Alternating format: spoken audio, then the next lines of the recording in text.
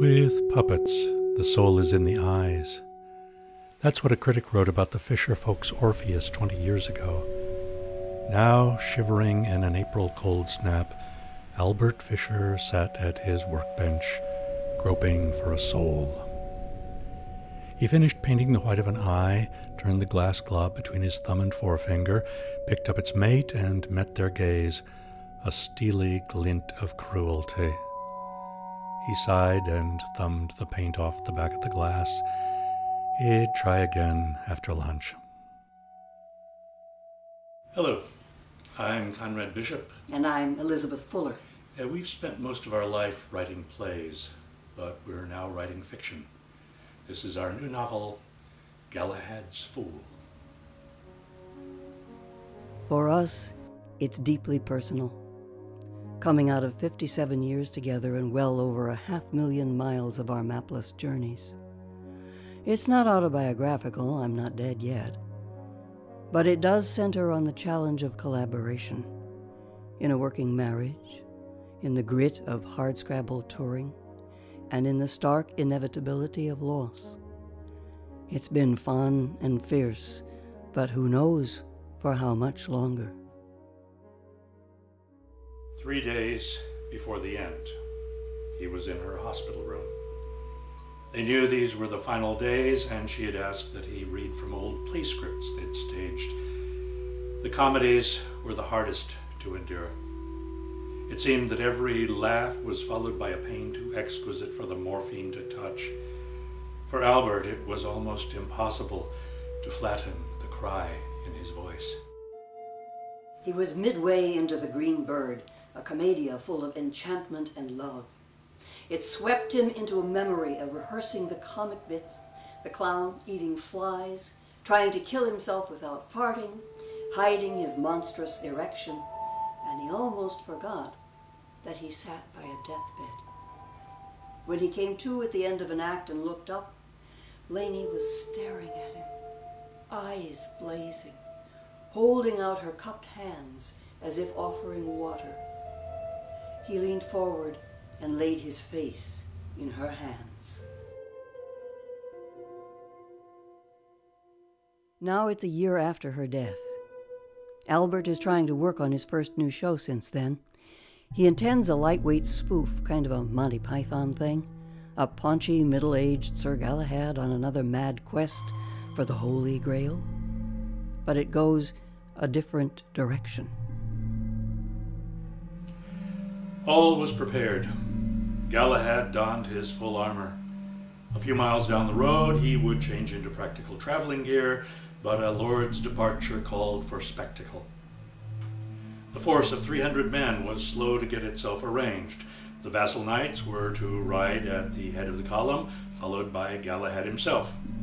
Archers and pikemen would trot behind, and the conscripts at the rear. The horse wagons would meet them outside the village.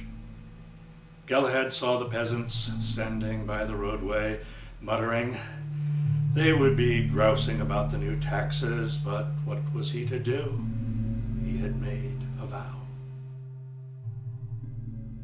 So we seesaw back and forth between Albert's struggle, designing the puppets, writing the script, devising the staging, and the story that takes shape.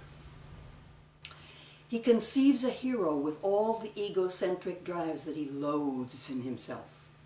And a court fool, Sammy, a frail androgynous creature whom the knight's Lady Mara persuades to teach her his skills.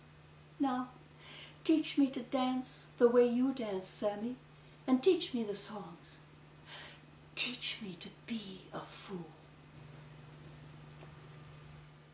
When Galahad departs, Mara secretly changes guises with the fool to go with him. A plot twist that Albert's quirky costumer, Jeanette, calls into question. So why does the lady go along with him? How are we supposed to believe that? Because it's in the script, he wanted to say. If we say it, they'll believe it. That's why they'll vote for gangsters. That's why they gobble carcinogens. Instead, he replied, "Well, who knows why we do stuff? Why am I doing this? I have no idea." That's not enough. She's giving up her life. What, her embroidery? She doesn't know who she is. That's what she's discovering. By serving this guy's obsession? She had hit a sore spot. Don't you think that women ever behave like idiots? You think women need a man to tell them that? She was one of those ladies who never punched straight ahead but had a mean left hook. Well, you tell me. She has to do it, since that's the story, so would you do it? Her eyes grew distant, focusing on something he couldn't see. She seemed to have experience with inexplicables. I might do it if the guy was headed to Bermuda. She smiled. The first time he'd seen her smile. She was a frugal smiler. No, I don't know. I've gone on some of those trips and wound up asking why. She wants to escape. She wants something to believe in. She wants to hold on to the memory. Maybe she thinks you can keep a memory on life support. I guess we try. Albert struggles to keep his head above water and to stay moderate with the vodka, and to bear the pain of Laney's absence, and to cope with the growing attraction to Jeanette. And Galahad's quest has become a bloodbath. He's not doing too well. His own faith was at an end. He was writing theatrical roadkill, scenes he could never stage. He had trapped his characters in a dark age so bleak that none could escape. They were dragging suitcases filled with concrete through seasons that washed backwards, winter to fall, fall to summer, summer to spring to winter, for no reason except to reflect the confusion in his head. No more Galahad. The show was dead in the water. Leave the poor stiff staring into his bonfire. The burning desire, the loneliness, the lies, too full of bitter self-mockery. Who would notice if he quietly put the project out of its misery? His daughter, yes.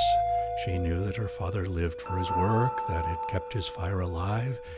He would have to endure her pain, or he would have to lie. He'd probably lie. And Jeanette. She was on a roll with the designs, but it wouldn't be the first time she'd been dumped. It would be generous to offer her half the fee, more than generous. If she insisted, he'd give her the whole damn thing. He'd kidnapped himself, so it was only right that he'd have to pay the ransom. Just before sitting down to supper, he picked up the phone and told her what he'd decided. A long silence, and then she said, "Let's talk." And by fits and starts it moves ahead. The show happens. And a possible renewal. That final night, Albert let the puppet fall to the floor. He faced the 30-odd people, reached out with Laney's cupped hands, the gesture he'd known from the start, and offered drink. In those few seconds, final audience, final show, he knew it was all illusion, his fingers to their hearts and theirs to his, but an illusion deeply felt.